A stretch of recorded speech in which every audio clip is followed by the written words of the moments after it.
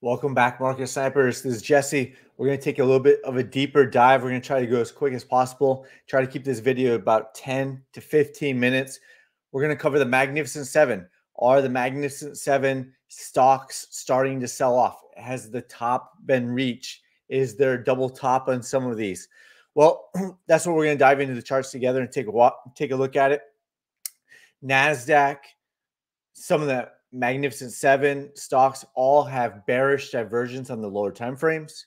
We've got reversal candles on the lower time frames, and the inverse of that is the dollar, the DXY, has had bullish divergence followed by a buy signal on the lower time frame. So it's still on the lower time frames, and right before the close of the stock market, price is getting pushed right back up into it. So this is the NASDAQ chart that we're looking at. This is the 4-hour NASDAQ chart. So a quick recap. We saw this big move down, right? It was starting to get oversold, most likely bullish divergence, right? Bullish divergence, followed by a huge rally to the upside on the NASDAQ from 14,150-ish all the way up to 14.5%. all the way up to 16,200. It started to lose momentum, bearish divergence, bearish divergence, bearish divergence, reversal candle, right? This is on the 4-hour chart.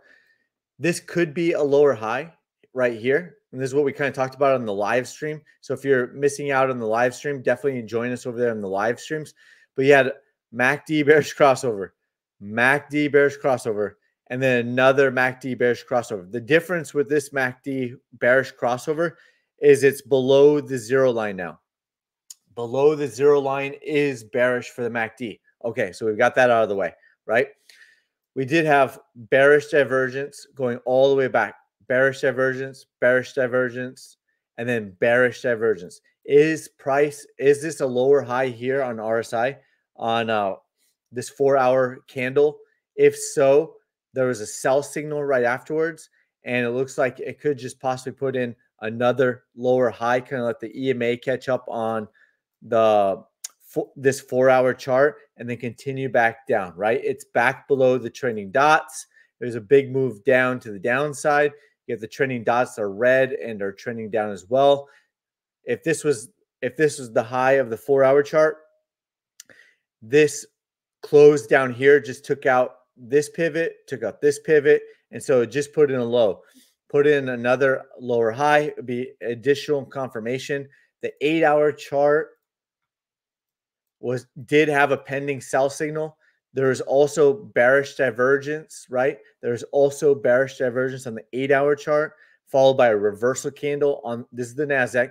And you can see in real time, it's flashing pending sell versus no pending sell. So it is already pending a sell signal, and the futures chart, the futures daily close doesn't close for another 42 minutes roughly, right? So about 42 minutes. And then if it does close from a pending sell in the next 42 minutes, regardless if it does or does not, most likely if it's not this candle, it'll be the next candle, and then it'll have a sell signal because the 4-hour chart's already got a sell signal, and it is pending a sell signal on the 8-hour chart right now. So that's what we want to kind of watch and take a look at. You know, even on the 8-hour chart, it was oversold conditions, reverse candle, and then took off to the upside. Overbought, the orange candles, bearish divergence, reverse candle, pending sell to the downside. Okay, great. That was a great recap, Jesse. Now what? What are we looking at? What are the targets to the downside? That's a good question, and I'm glad you asked. Who are you talking to? I'm talking to all of you on the camera, right? So I've already mapped it all out to save time. And just a quick recap. Let's go back here. These are longer-term downward possible targets, right? But we don't need to worry about those right now. Even though you took a low here, and this is a lower low, and this is a possible double top, right? We don't need to worry about those targets yet.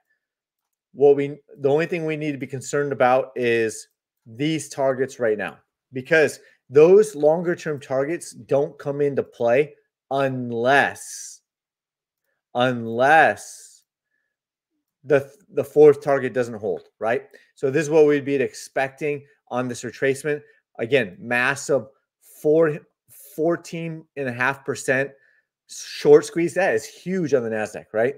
And so maybe even take some time, right? Kind of battles out, comes down, battles out, right? If it does that, right, then we'd be expecting the next buy the dip opportunity. Expect the next buy the dip opportunity. Expect it. Expect it.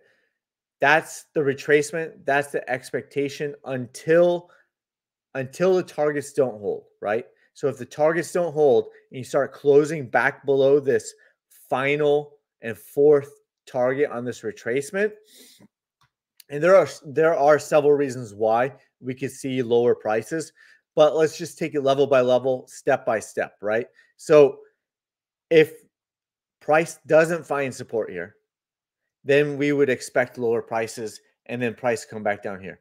If price does find support, then we're looking for that buy the dip opportunity, right? So that's what we're kind of watching on the NASDAQ. We spent more time on the NASDAQ, 6 minutes on it already. We're going to quickly go through the other charts because they all start looking very similar, right? So this is the game plan. And now we'll kind of like take a look at everything else. So SP 500 was also pending a sell signal on the 8-hour chart. Like I said, they're pushing it back up right into the close, right? So we're going to take a look at it here. I already mapped out the targets in the SP 500. So you had bearish divergence, you had the reverse candle, sell signal, and now it's pushing back up. Will it put in higher highs? Possibly, right? But they pushed it within like the last hour right before close. And we still got about 40 minutes left in the close. So let's keep going. That's SP 500. In the inverse, we've got the DXY, right? So getting oversold, bullish divergence, reverse candle, possible higher low, right? Possible higher low, buy signal, boom, hit target one already. So just hit target one. And this is our fourth longer term target to the downside that never got hit, right? Or no, not the long term. Hold on. This is the longer term fourth target that never got hit in the dollar. This is the fourth target that never got hit to the upside. And then this is the fourth target to the downside of this retracement here. We've been covering it every day in the live streams. So you'll know what I'm talking about if you're watching the live streams over there. And if not, definitely go check them out, right? So might have front run this fourth target. They pushed price up and took profits and moved price up right before this fourth target. Took profits after the third target. This one never got hit. This one never got hit. And it's already back up in this first target. Even if you go to the 8-hour chart on this, so you got the 8-hour chart pending a buy signal. So very similar, but the opposite, right? Very similar, but the opposite. So you got bullish divergence, oversold, right? Pending buy signal already in target one. You got target two, target three, target four mapped out. Okay, let's keep going. We're already at 8.5 minutes. We're rocking and rolling. NVDA, right? The Magnificent Seven. Here we go. 8-hour chart just had a sell signal. The 8-hour candle just closed, and we are pending a sell signal. It doesn't mean it couldn't retrace back up a little bit, right? But we just had a sell signal on the 8-hour chart. We were watching it down on the 4-hour chart, and I kind of mapped out this shorter term box area. So here's the thing about NVIDIA.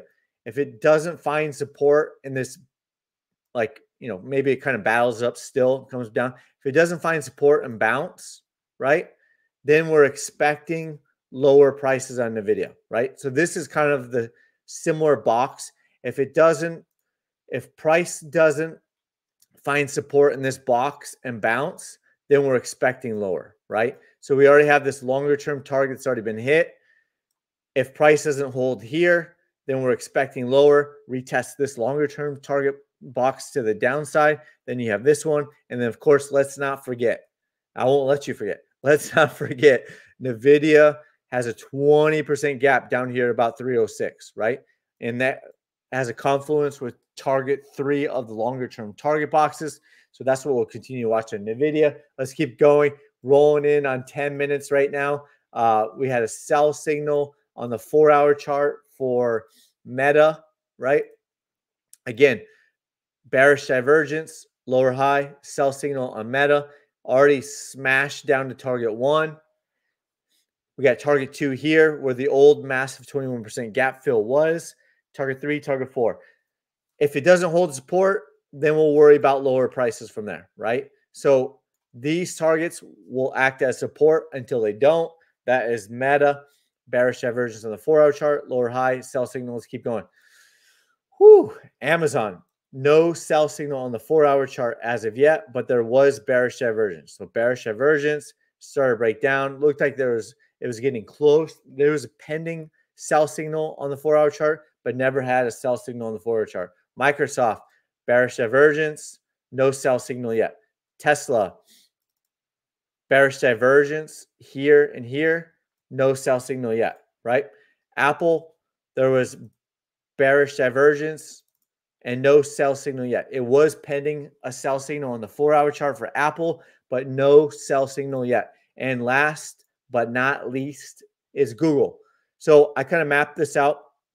Price is putting in higher highs. This is a 4-hour chart. Keep that in mind. This is a higher high, higher low, and then put in a low, right? And you could even say this is maybe at the time it was a sneaky lower high, or back here, right? It was a lower high, a lower low, squeezed all the way back up, possibly put in another low. Looks like it's another low, and then of course it'll be confirmed if it takes out this pivot here. So we had a lower low, a lower high, and you can, I'm pretty sure this also had bearish divergence. Yep, bearish divergence, and then a lower high here, and then a sell signal, and it moved to the downside. That is Google. The Magnificent Seven looks like it might have found a local top. The NASDAQ, the SP 500 look like it might have found a local top. There's no sell signals on the daily chart. A lot of them don't even have sell signals on the 4-hour chart. It's still really, really early. And in the inverse of it, the dollar looks like it might have found a temporary bottom. It's already hit target 1 to the upside. Again, front running my lower target here by like not even $1. So that's about it. Please smash the like button. Please smash the subscribe button, and comment if you have any questions, whether that's on YouTube, the Twitter X app, or in the Discord. Thank you for all of your support. I appreciate you, and we will see you on the next one.